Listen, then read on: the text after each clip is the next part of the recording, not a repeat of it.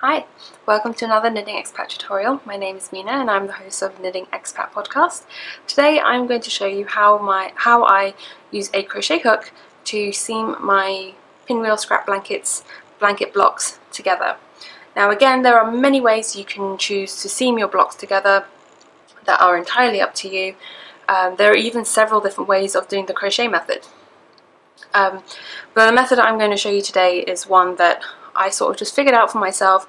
I'm pretty sure I'm not the first person to come up with this, but I struggled to find a good tutorial to show this method online, which is why I'm filming this one for you all today.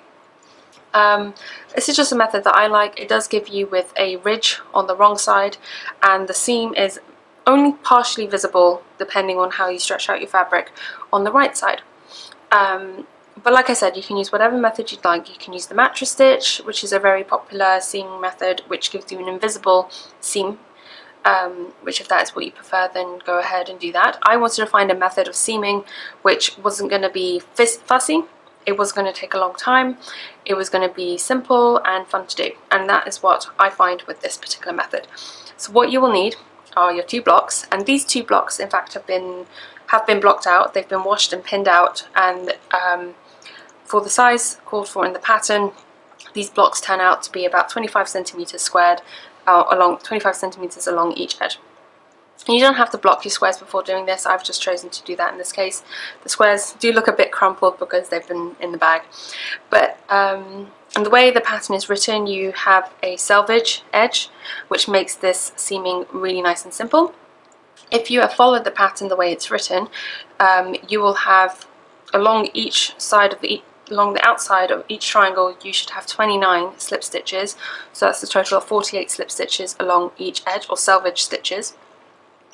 If you have changed the number of stitches that you have cast on for your squares and triangles, then that number will be different, but it should be the same across each edge, again making the seaming nice and simple. So what you do is you line up your squares, you figure out how they're going to match up. So I'm going to seam with this side against this side.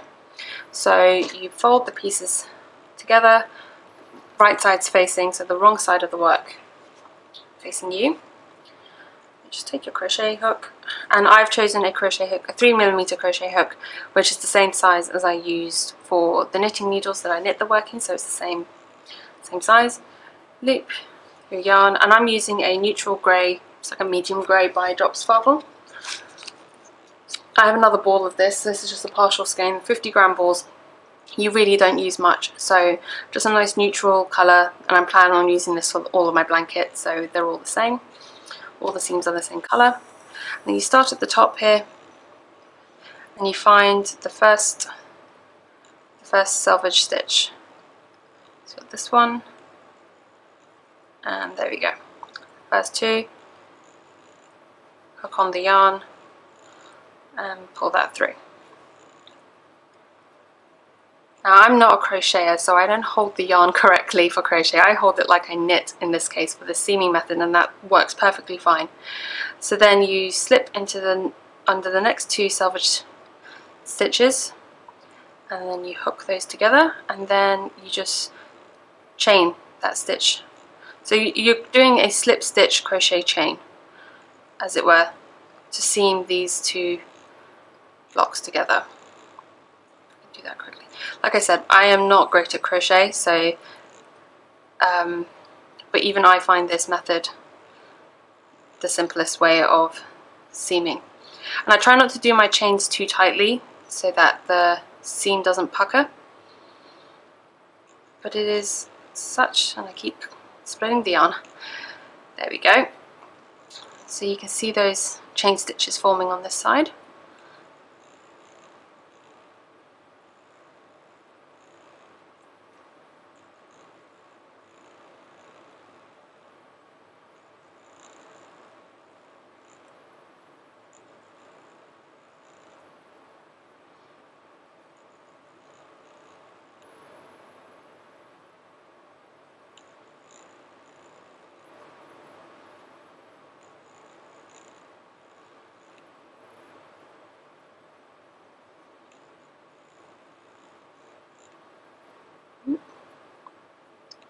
it out there. Like I say, I have not got much practice with crochet. So you see, that's what it looks like on that side. And on this side you've got the crochet chains lining up along there, and then it's a nice little ridge seam along the edge. So I'm just going to carry on, and because you've got the same number of selvage stitches, sorry, along each side, it should be nice and simple and easy to match these up without worrying about having enough stitches on either side. Like I say, not the best at crochet.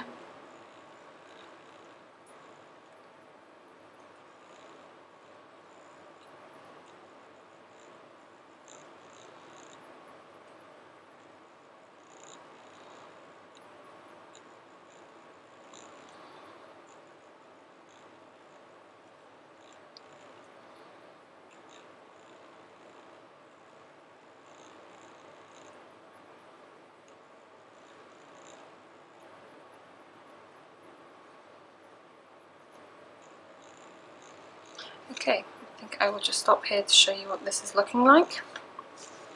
So you can see on the right side you have a very small, but the grey stitches are still visible a little bit on the right side of the work, which is why I suggest picking a nice sort of neutral colour to so that if it is, you know, if it is seen, at least it's the same colour all throughout your blanket. It's nice and even, and it's not too obtrusive. It's not a very obvious seam. And this is what it looks like on the back. So you can see this is what the seam will look like. Nice clean ridge, and yeah, I really like this method. And so now I'm just going to carry on and finish this edge and show you what it looks like when it's done, and I will probably just fast forward this section.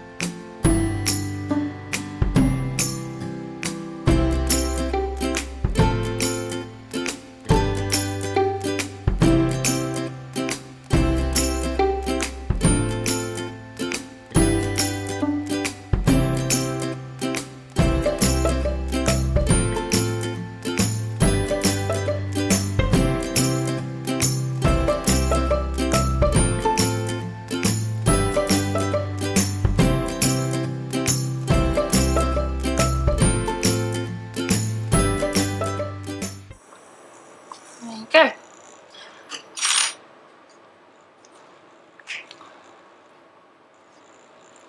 So this is what it looks like from the side where you've got the chain stitches lining up.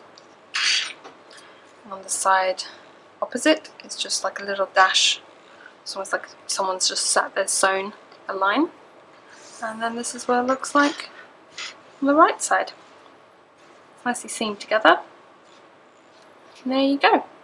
And if you find somewhere along the line maybe something hasn't quite lined up, or you've missed a slip stitch, one of the selvage stitches on one side, you could just make it up again on the other end. It is really quite flexible. It is a very simple and very forgiving seaming method.